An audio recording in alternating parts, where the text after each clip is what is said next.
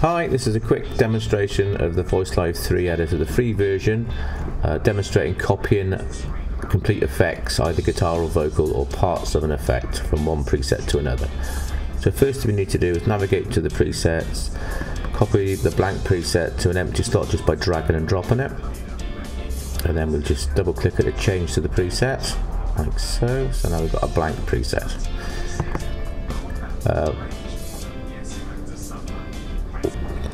Just trying to find a preset to use. I'll just scroll at the top of the screen here. Bound to find one in a minute.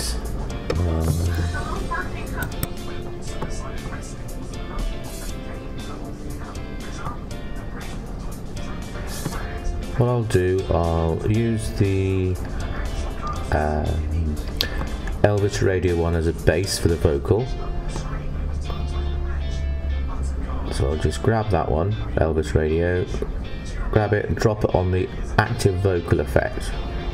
Top there, just drop it.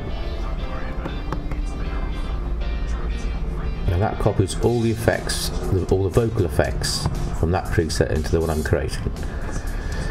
But I might decide I want the harmony from New Harmony, so I'll grab that and just drop that on the Harmony tab.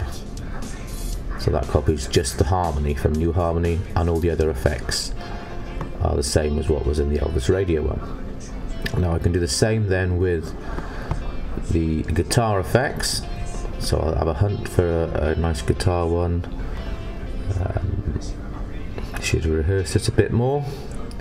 Where are you? What shall I use? Let me have a look. Classic rock heavy, that looks interesting. So grab that one, drop it up to active all guitar effects, let it go, and that puts all the guitar effects that's from the classic rock heavy. Nice and easy. And you could do the same, you could just copy an individual like amp style or whatever.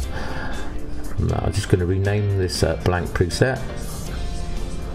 So I'll rename it to something like, I don't know, My Creation, something nice and obvious, and then click rename, and that's it done. Nice and easy.